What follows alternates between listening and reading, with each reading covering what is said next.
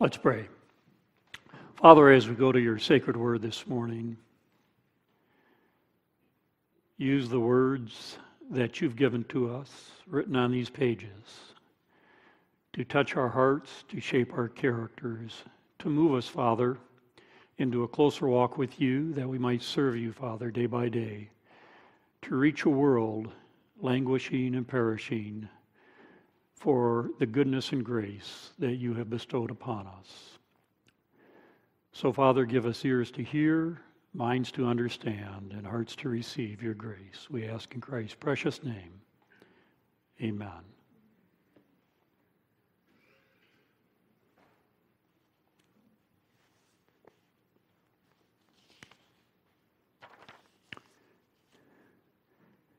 If I have a choice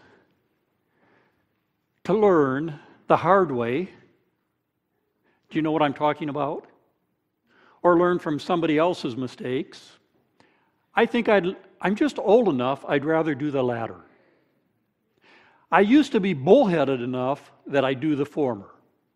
How is it with you? Do you like to learn the hard way, or do you like to kind of learn from other people's example and life history?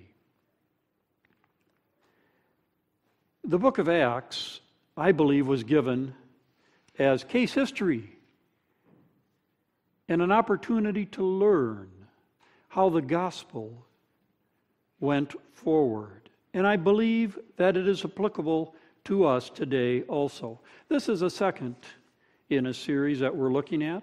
The first was last week, and they put no difference between us and them, purifying their hearts by faith. You see, in the time of the apostles, the Jews understood themselves to be God's people, and anyone who was not a Jew was a Gentile, and they were outside of the blessings of God. And we look carefully at that, and the message was us and them. And we came to understand that God's goodness spans that gap between the chosen and, quote, them. That goodness and grace is not bestowed just upon a few, but God's goodness and grace extends to everyone. Do you believe that, friends, today? Isn't it an amazing thing that God's goodness and grace extends to us and beyond us to each person who will receive it today? Our message today is entitled Character 101, Principle versus Prejudice, looking at it from God's view. There are three words that I'd like to just use as kind of an outline for today's message. First is identity. We all identify with words, different words, and groups identify and label themselves with labels. Labels are an interesting thing. Labels can be used in a very positive way and in a very negative way. But how is it that you would identify, or what would you use to identify yourself? Just to use a little bit of background, when I say L.A., what comes to mind? L.A. what? Dodgers, thank you. What else? L.A. Rams. L.A. what? Traffic. L.A. Lakers, thank you. Took a little nibbling to get there. Now, there's a reason that I was looking and fishing for L.A. Lakers, because all of you good old L.A. Lakers fans, L.A. Lakers fans know their history and identity. For you see that they were indeed immigrants to L.A. From what land did they journey from? Minneapolis. Thank you. Born and raised, they migrated about the second year I was in school as basketball champions. After they migrated to LA As of Wikipedia reports 2015, they had won at least 15 championships. Can any good thing come out of Minneapolis, I ask you? And the answer is yes. As I migrated, they indeed have done a splendid job. I must confess, in my earlier days, spending many hours behind our elementary school, swishing a few basketballs through the netless hoop from the three-point line, somehow those skills that you don't keep current, you lose. But I would ask you today, how many of you here today were born and raised in L.A.? Born and raised in L.A. Oh my goodness, not very many. How many of you migrated to L.A.?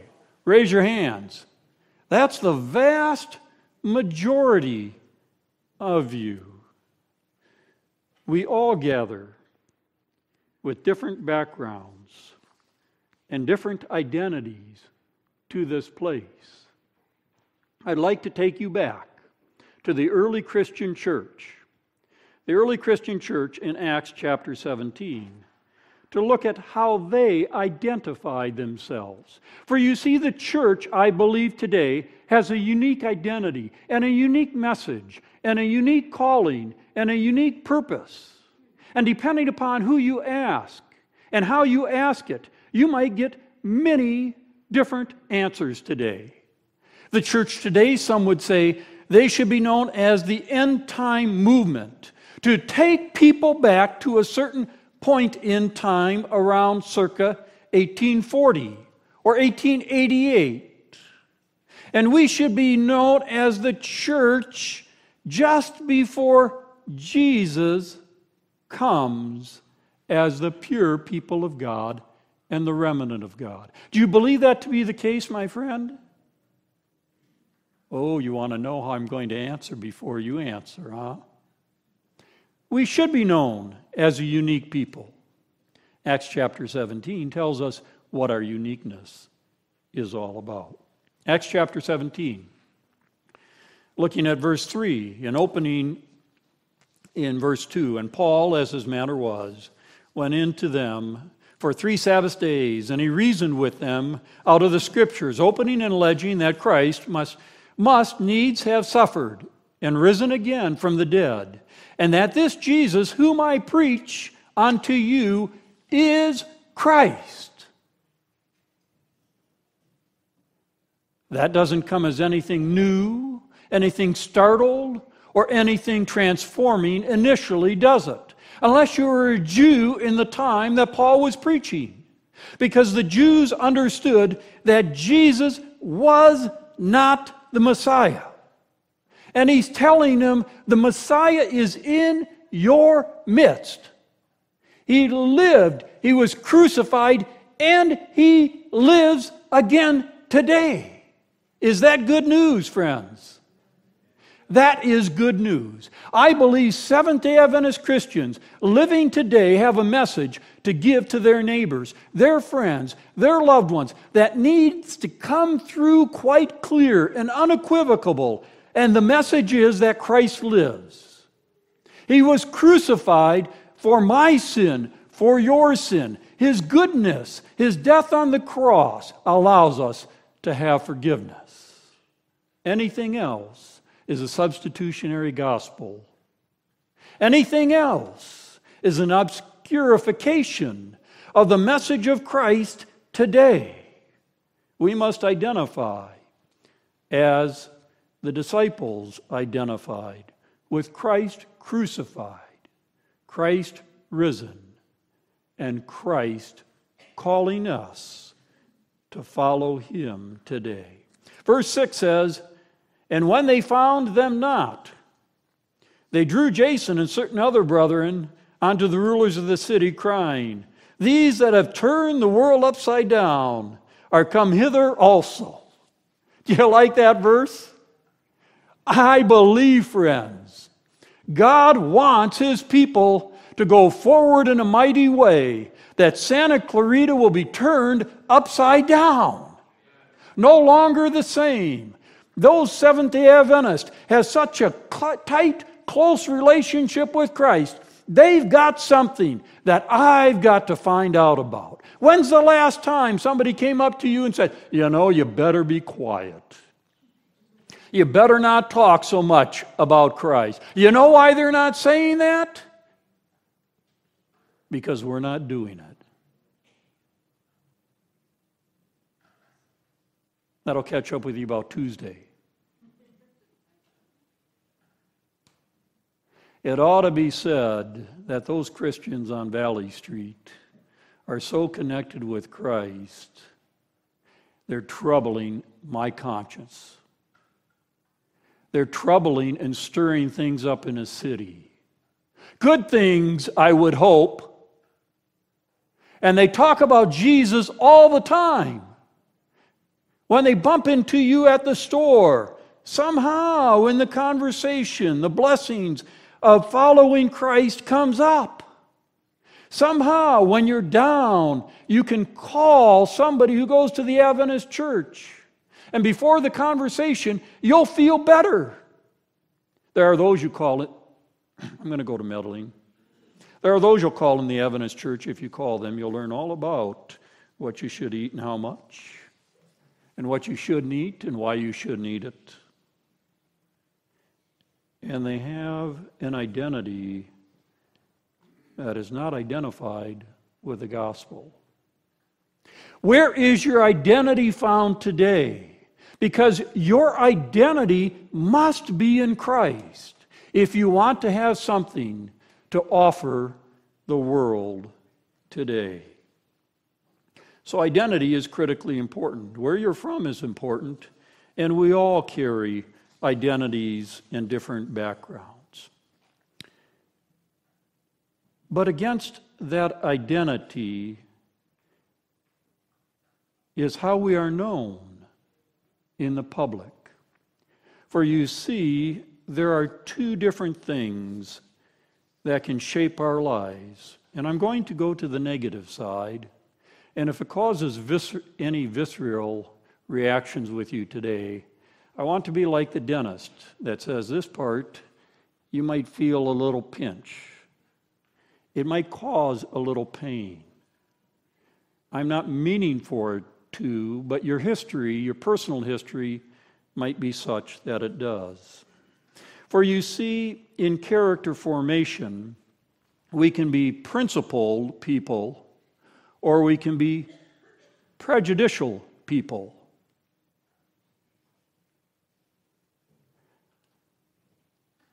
I would hesitate to take a vote because I think I already know how it would go. No one would intentionally choose to be a people of prejudice, would they? But I want to just mention some words. Let me give you a classical definition. Prejudice, a preconceived opinion that's not based on reason or actual experience. Not based on reason or actual experience. A prejudicial statement might be something like this. Anyone with blue eyes, I have blue eyes, I think.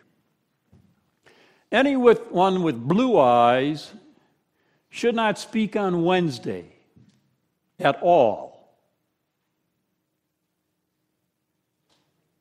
It's an interesting statement, isn't it? You might ask the person why. And he or she might say something like this. Well, my grandfather told me that because he came home late, very, very late Tuesday night, early Wednesday morning. He had worked all night. And he said, all of you kids who have blue eyes shouldn't speak on Wednesday. Never gave us a reason, but we respected our grandfather. Didn't say a word, and he got plenty of sleep. And they grew up believing that that was a life commandment. And you kind of chuckle and go, wonder how that really works. Let me mention just a few words without comment. Some that will will cause some emotions to come forward. Words like equality, words like heritage, class, diversity, history, family status, wealth, poor, location of where you live, the car you drive, religion, skin color, language, attitude, gender, education, job, abuse. Which of those words are loaded with a potential for prejudice? Because at times, we don't even realize our prejudice, do we? Sometimes it's intentional, and sometimes it's not intentional. But as Christians and followers of Christ, we must be principle-driven. James chapter 2, read the entire chapter. It says, "Woe to you, brothers and sisters, believers in our glorious Lord Jesus Christ. Must not show favoritism. Suppose a man comes into your meeting wearing gold and fine clothes, and a poor man comes in wearing filthy old clothes also. If you show special attention to the man wearing the fine clothes and say, here's a good seat, but you say to the poor man, stand off over there.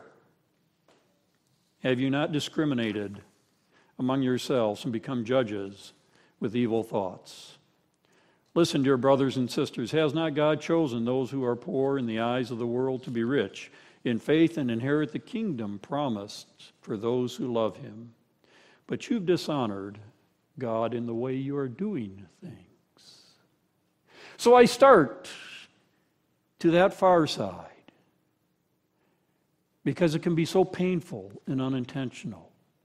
And then I move to the side of these extremes, that those who are following Christ will be principle-based in their conduct and in their actions. Principle-based, a principle is a fundamental truth or proposition that serves as the foundation for a system of belief and or behavior. So, what type of Christian shall we be? Shall we be a Christian that is just blown about by the winds of the time, by whatever's happening in politics today, or whatever the fad is on the internet, or whatever happens to be coming my way, and figure out what I believe as I go along? And as Paul is on Mars Hill, set before him is the unknown God of how many gods he knows not. Or shall we say today, I want my life to be based on what the Lord Jesus Christ has taught us in his sacred word? Principle-based people, I'm just going to share with you some of the characteristics without comment. They're committed. They're consistent. They're kind, they're caring, they're compassionate, they're truthful, they're tactful, they're thankful. They are a people of integrity. They are a humble people. Wouldn't you like to be around people like them? Do you like to be around people that are humble and tactful and kind and compassionate? They seek God's will. They seek God's word. They seek God's spirit. They design their lives to live according to God's design. So I ask you today, friends, we're living in the last days of Earth's history. We're living in a world that longs for an expression of what it means to be a Christian. What type of message will you take to a perishing world? Will it be one that is shaped after what you personally believe the gospel to be? Or will it be the message of our Lord Jesus Christ and him crucified on the cross and him buried and lifting him up as a resurrected Lord and Savior. That, I believe, friends, is the character that Christ wants us to put on. That character of being real troublemakers in this world. That character of turning things upside down. Have you been in trouble for Jesus last week? Do you like mischief?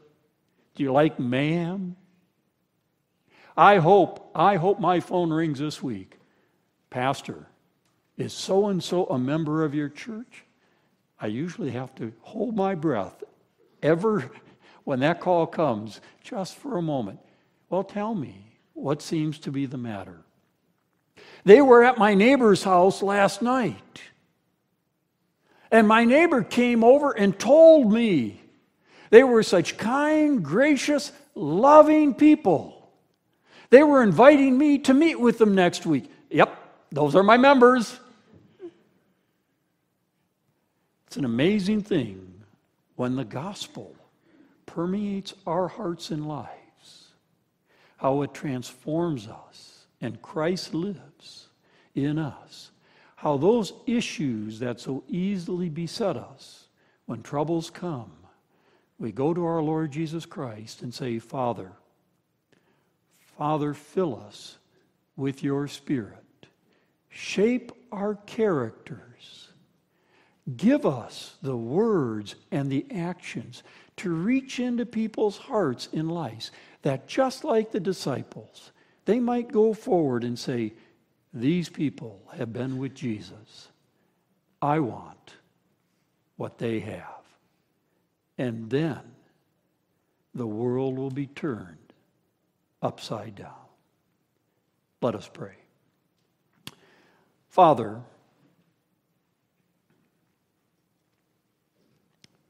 your power is not limited by time or space. Your power is only limited by our willingness to be filled by your Spirit. We have to say, Father, as we worship you today, that at times we've been so busy, at times we've been so anxious, at times we've been so discouraged, at times we've been so lonely, we've turned away, we've distanced ourselves from you. But we would ask, Father, just as your disciples asked, fill us, Father, with your Spirit. Give us your words and your actions, that we might lift up Jesus, that we might present him as the only Savior that this world has, him crucified, Jesus buried, and Jesus resurrected. Our only hope, Father, for forgiveness, for power to live for you, that this city might say, they're turning this world upside down, that we might glorify you, Father, through our lives filled with character, principal character, proclaiming Christ. We ask in his precious name. Amen.